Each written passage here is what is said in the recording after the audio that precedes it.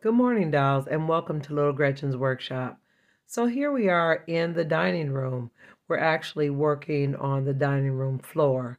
Now, if you dolls remember in the first episode of our August 1st video, I talked about extending the template to make the dining room floor come all the way out to the edge of the base so that the dolls will have room for extra table for food and room to dance. And so this piece that my hand is on is showing you the extended piece that comes all the way out into more or less the hallway or base part of the dollhouse. So I just kind of wanted to show you before I went back to my table. So now here I am at the table. So if you wanted to know how I make my parquet floors dolls, I actually make them with shingles. Yes, parquet floors from Shingles dolls. Now I do cut the little octagon part off of the ends of the shingles and try to make them as square as possible. Sometimes they don't cut really straight, so I will have to sand the edges. Be aware, dolls, this is a very tedious process. You will need to plan ahead your design. You're going to have to lay out your template. You're going to have to make markings where the center is. You may even want to make a couple sample designs before you start because shingles aren't cheap. I definitely think it's helpful if you look at some patterns or images of parquet floors for your inspiration before starting this project, so you'll have an idea of which way you're going to go. Now, if you can see here with my easy cutter, I kind of lined it up where it's just below the octagon shaped portion of the shingle. Now, dolls, the amount of shingles you'll need will depend on how big your floor is. Now, my floor, including that extended portion, is going to be about 14 by 14. And if you can kind of see, I made a mark so I would know where to cut it, and I cut a little bit ahead of that so that if I have something to shave off, I'd rather it be too big than too short. And I will advise you, dolls, to don't throw those little octagon pieces away. Keep them in a little sandwich bag because they actually could come in handy for another project. So here, dolls, I got tired of cutting shingles and decided to go ahead and create my border. Most of the parquet designs I've seen, the floors always have a border. So my idea was to do a border around the whole perimeter of the template and miter the corners to kind of add to the design and the symmetry of the floor. After I measured and marked where my miter should be, you can see my pencil marks. I lined up my easy cutter to just make a nice score or indentation in the wood. And after I scored it really good, I'm going to trim it off with my craft blade to get a nice clean cut. And usually, dolls, I don't have to do much sanding if I use the scoring and then the cutting method with the blade. So, dolls, here I'm going to show you that I added my border. I just added some Gorilla Wood glue to the back of the border. Now, I did do my miter cuts, and I'm going to tell you ahead of time, my miters are not perfectly straight. But again, dolls, no worries, because you know I'm going to add a little wood putty. So you saw that first miter. And here's the next one. It's a little sad, but it's no worries. Again, the wood putty will take care of all that. This is another one of those instances, dolls, where things may look a little pre-K, but you have to trust the process. Because even those spaces that you see in between my parquet floor, I'm going to fill those with putty as well. But that's a little bit later on in the process. So let's go ahead and move on. Now, the best way to find the center of your floor is to actually create an X, like a diagonal X in the middle of the floor, and find the center and then work your way out. So here I'm showing you where I actually added my 2 wood sticks to kind of keep me centered. So I will work my way out from the center, and you see I'm adding my shingle squares inside of each corner of my diagonal, which I believe to be the center of my floor. Now, dolls, this is not an exact science when it comes to me, and doing parquet floors. Yeah, I wasn't really great in geometry, and I really don't like math that much. So be forewarned, dolls. Everything that I'm doing is more or less theory. We'll find out as we get to the edges of the floor. But if you're mathematically fluent and meticulous with your cuts, you probably have a better chance of having really straight lines and super parallel lines. So we're going to see, dolls. But one thing for sure, we're going to have fun. But either way, the concept, you definitely can use it and make it your own. Be as neat, precise, and mathematically correct as you need to be. So now, dolls, although I wasn't working off an image, I did have an idea of what I want my floor to look like, at least in the center. So in this next frame, I show you the beginning of my pattern, and I actually want to border each of those 4 squares and then spread out from there. But I do need to allow these to set and dry, so I'm going to weight them down with my 1, 2, 3 blocks and give them an opportunity to set. So while that was setting, I was measuring out what I would need for my outside border. And when I say measure, doll, you know what I mean, theoretically measure. I'm determining how long I need that border piece to be to enclose that 4 square box that I've already created. And again, dolls, this portion is pretty tedious, so take your time. If you have to get up and walk away and come back, do that. Now, I want you to keep in mind that this project alone took me about a week. So don't create unrealistic expectations for yourself, dolls. Be patient with yourself while you're learning. And if you make a mistake, stop, correct the mistake before you move on, or it'll throw all the rest of your floor off. Keep in mind, the worst case scenario is that the floor will be a little crooked. And then you just have to make it again, or keep it and just cover it with a rug. Now, I want you dolls to take note that as I'm working, when I complete an area, I weight it with my 1, 2, 3 blocks.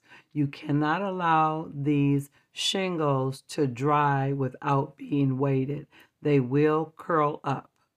Now, if you don't have 1, 2, 3 blocks, you can use a handy piece of granite or tile if you have it, or even books, a heavy box, or multiple books and maybe some cans of food, something that'll weight it down and make it lay flat.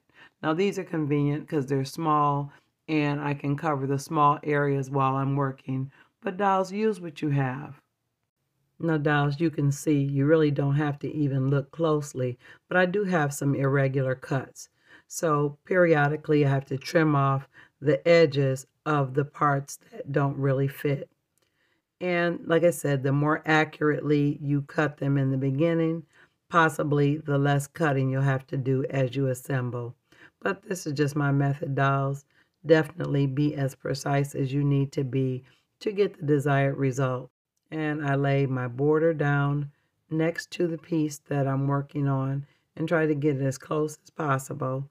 Now that one is a little bit off, and it's a little bit more off than I want it to be. But if the glue is still soft, you can kind of shift it to cause it to adjust to what you need it to be, but you don't want to adjust it too much where it'll make the square off, if you know what I mean. And again, to fill in those gaps in the end, I will be using wood putty, and I will show you that, dolls. Don't be discouraged because it looks a little wacky while you're cutting and assembling the wood pieces. You're trying to get the basic structure together. And again, it does look very pre-K. You have a lot of gaps. There appears to be some unevenness. But trust me, dolls, after it's sanded and we putty the gaps, it's going to look fabulous.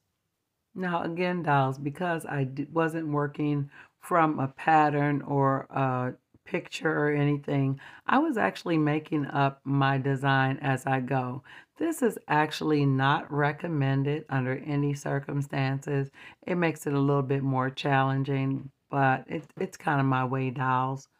And so after I got to the point where I had boxed in the 4 squares, I realized I liked the way that looked and I wanted the squares or the sticks to go out further toward the end.